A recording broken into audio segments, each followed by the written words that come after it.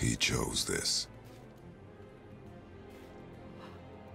I will rain down every agony, every violation imaginable upon you. I will parade your cold body from every corner of every realm and feed your soul to the vilest filth in hell. That is my promise. He saved your life. He robbed me of everything.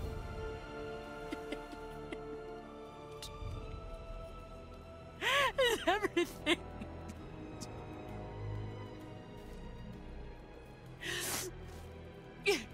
You were just an animal. Passing on your cruelty and rage, you will never change. And you do not know me. I know enough. Does he?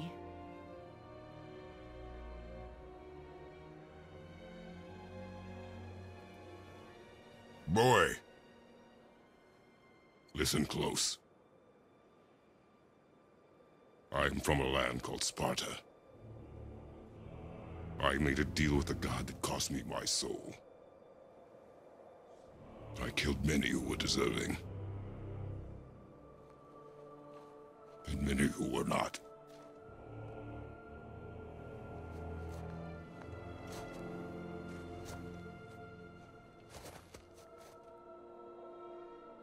I killed my father.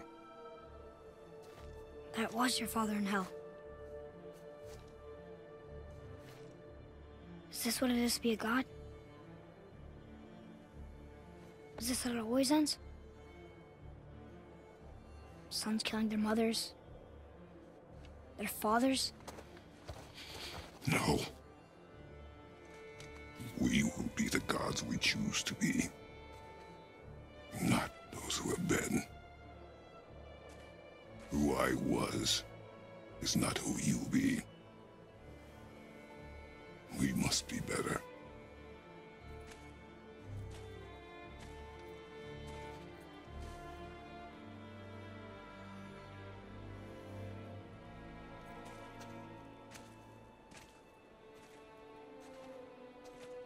Well, guess we're the bad guys now. In her eyes, yes. But she could never make that choice.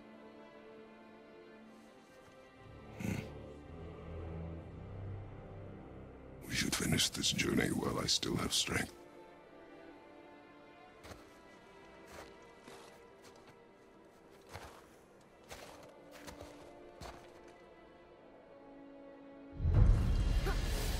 I don't understand.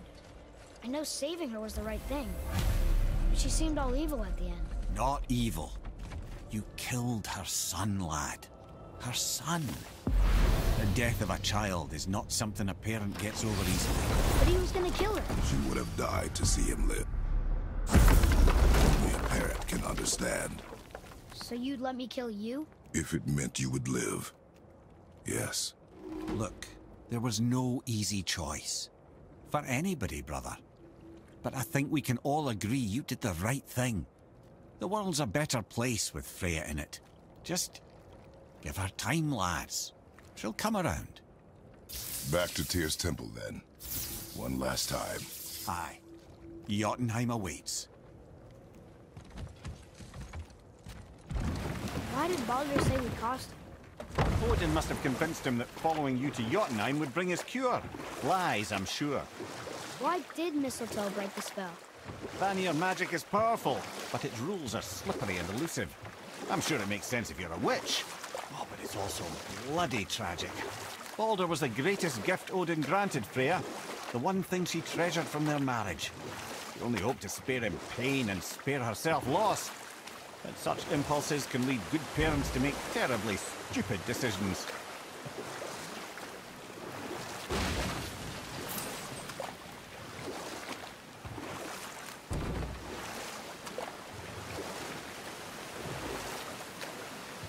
I can't believe Odin and Freya were ever married.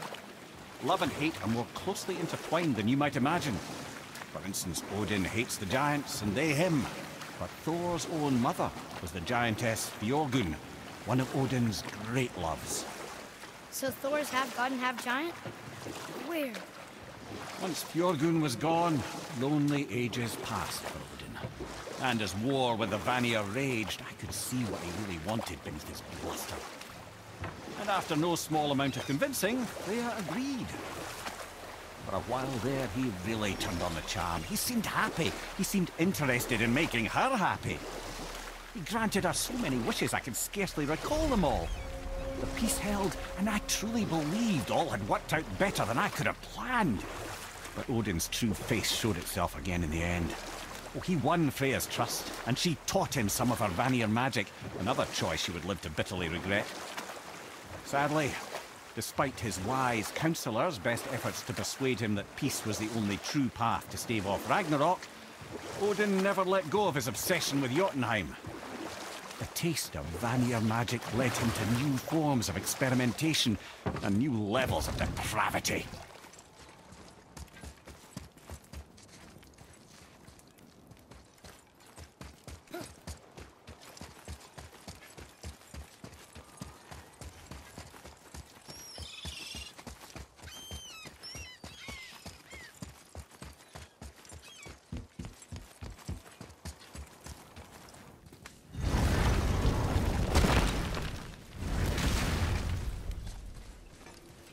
Hey, Brock. Could you take a look at this? What you got for old Brock?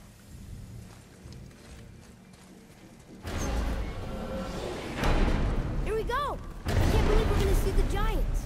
Well, if things work according to plan... Go ahead and lock in Jotunheim and we'll be on our way. Probably.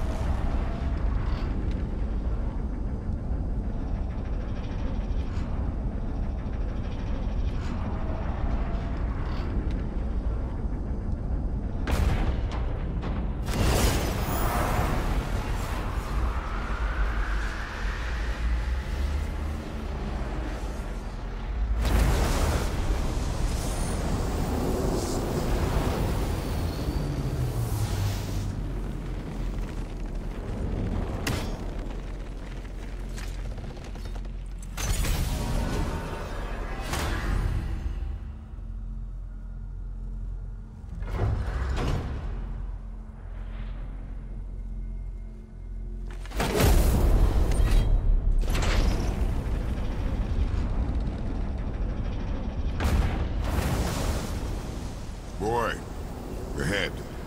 Get ready. Oh, right. Got him. Let's hope this doesn't cause you to explode or anything. Oh, hadn't considered that. Maybe we should talk about this a bit more. Nah, I'm sure you'll be fine. Ready? Oh, that's unpleasant! Now, boy!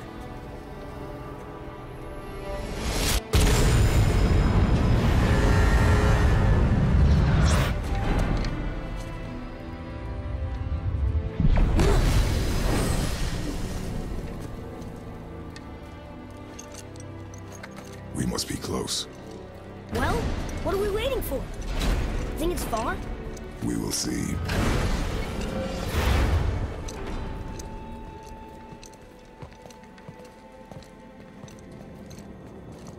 A word, please, before we continue.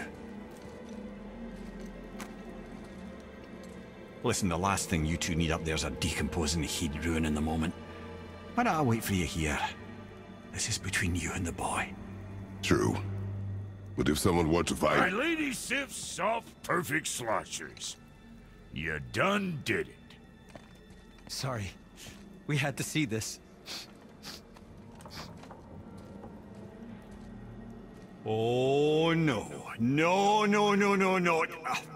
Fine, damn it. Fine! Watch their head till we return. I can do this. No, I can't. Oh. Okay. Ready. Come.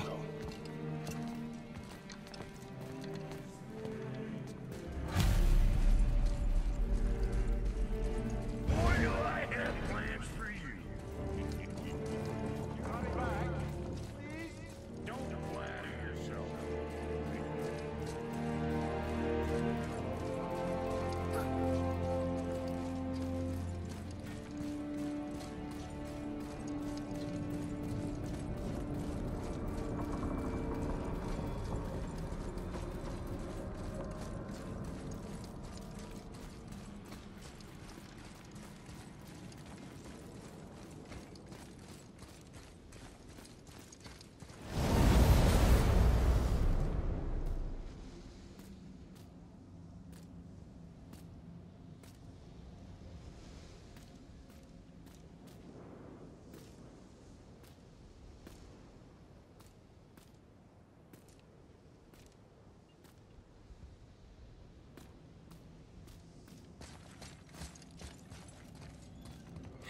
Look! We're on the giant's fingers. I can see the highest peak ahead. Right over there.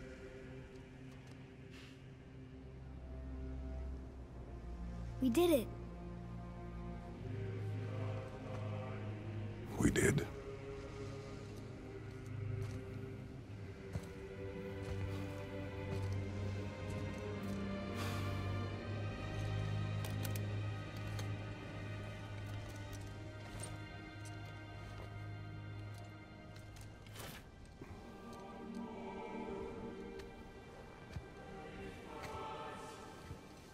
What are you doing? I have nothing more to hide.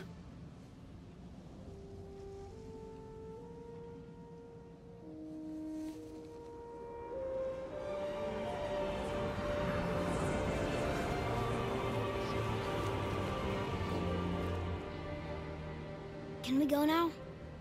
We're so close. Boy.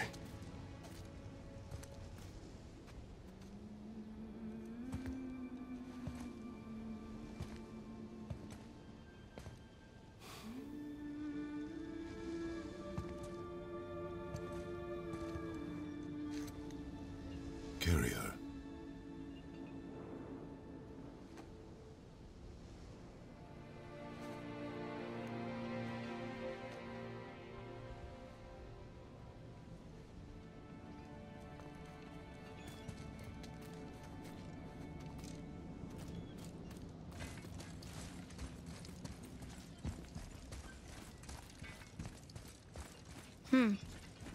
Boy. It's nothing. I just thought I'd hear voices by now.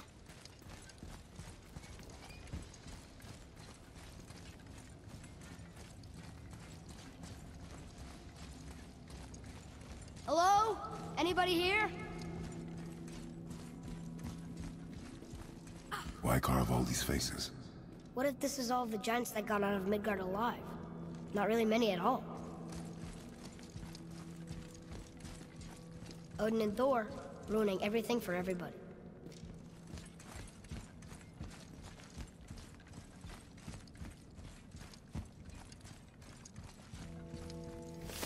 Huh, who's the Guardian?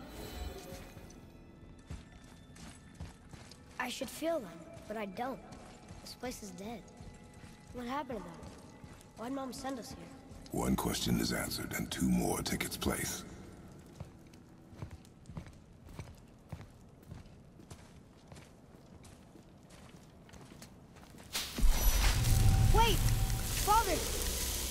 Something's happening.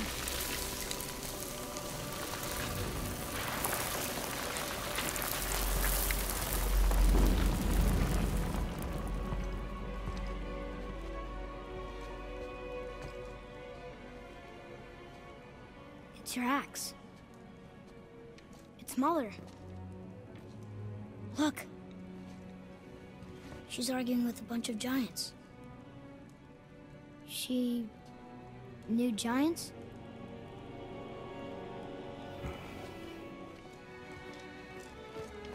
That's us. The first time we met the world serpent. But how? And our fight with Baldur. But that just happened. Wait. They knew everything that was going to happen. The dragon in the mountain, the stone mason, all these drawings. This is our story. No. This is your story. But what does it all mean? That I was not the only parent with secrets.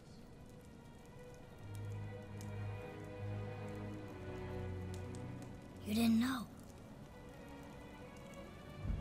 She was a giant.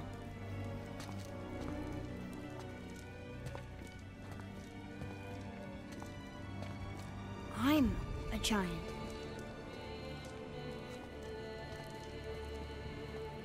Why didn't she tell us? She sent us here, knowing we would find this. But why not just tell us the truth? Your mother would have had good reasons. Baldur was never sent to find me. He was tracking her all along, not knowing she was only ashes. If she had a plan for us, I trust it. Whatever it is. Besides, she hasn't been wrong yet. Come on. We're so close to the end now. Yes. Yes, we are.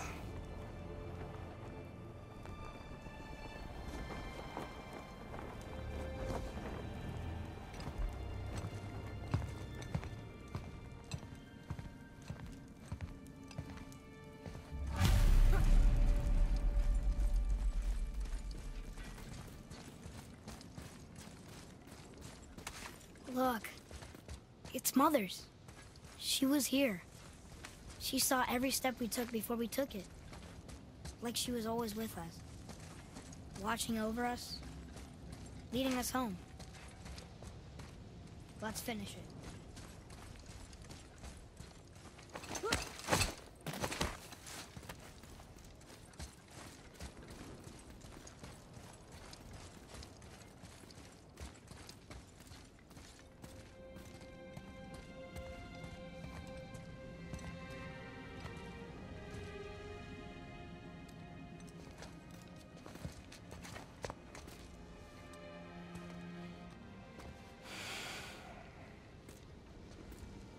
Father? No. We do it together. Son.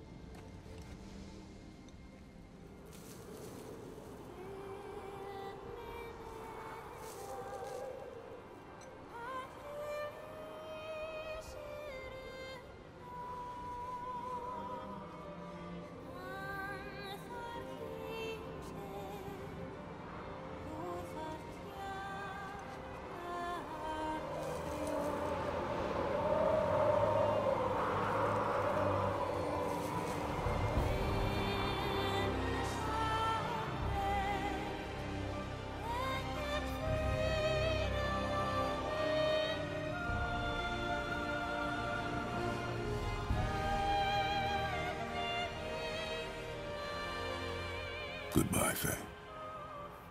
I love you, Mom. The Giants. They really are all gone. There's nothing for us here. Come.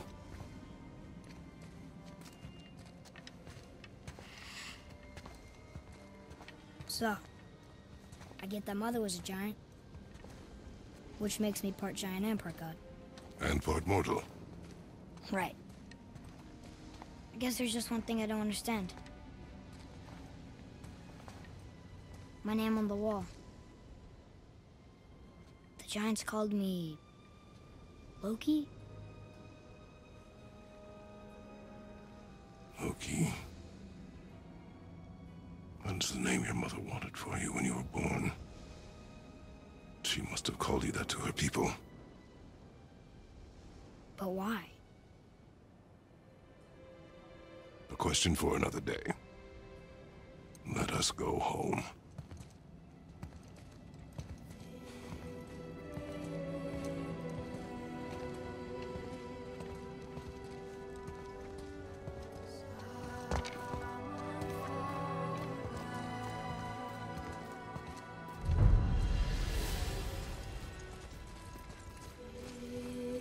Guess it all makes sense now. Why she want to end up here? Be with her kind? But did she know it was going to be like this here? Is this what she wanted us to see? Did she want us to tell the people? Or keep it a secret? I do not know. So what should we do? I trust you to decide that. Oh. So, why'd you want to name me Atreus? I know it can't be for a god. No. He was a soldier. A Spartan. A great warrior? All Spartans are great warriors. We trained from birth. Our lives were discipline, duty, battle, and death. Life was grim, and we greeted it grimly. But Atreus of Sparta was unlike the rest of us. He wore a smile even in the worst of times. He was happy. He inspired us to hope that though we were machines of war, yet there was humanity in us. Goodness. When the day came for him to lay down his life in battle, his sacrifice saved countless others and turned the tide in our favor. I carried him home on his shield and buried him with all the honors of Spartan custom. His memory was a comfort in dark times. Wow, you actually told a good story. Mimir missed it.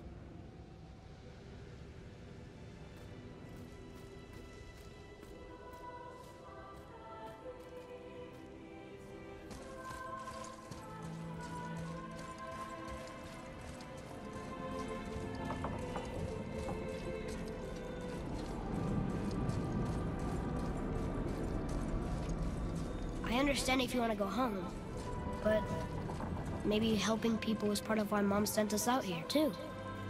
I mean, what would Atreus of Sparta do? And what would Loki do? Huh. That's a weird name. I'm glad we went with yours.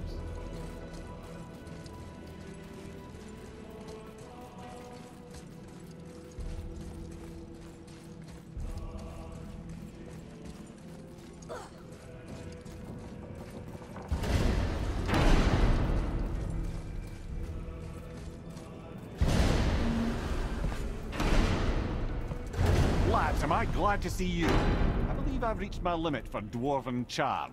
What happened, Mimir? They took an uncomfortable number of measurements and then proceeded to bicker about the weather. Where do you want us to take you? How about the warm confines of anywhere bloody else?